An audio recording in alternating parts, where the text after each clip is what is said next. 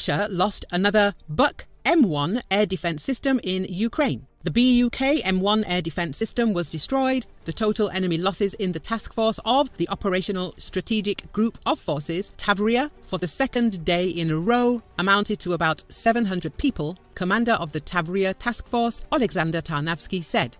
In the Tavria direction, the invaders carried out 16 airstrikes, carried out 43 military clashes and carried out 762 artillery shelling, he said in his Telegram channel.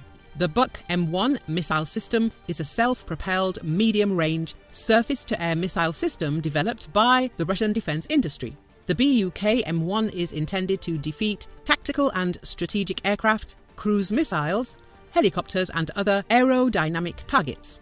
Since its initial introduction into service, the Buk-M1 missile system has been continually upgraded and refined, with the latest incarnation carrying the designation 9K37M2 Buk-M2. Ukrainian defenders are steadfastly holding the defense in Avdiivka direction, Tarnavsky said.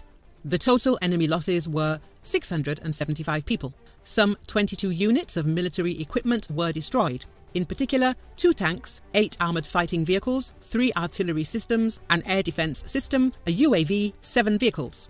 Another 73 units of enemy equipment were damaged, according to the statement. At the same time, the offensive operation in Melitopol direction continues.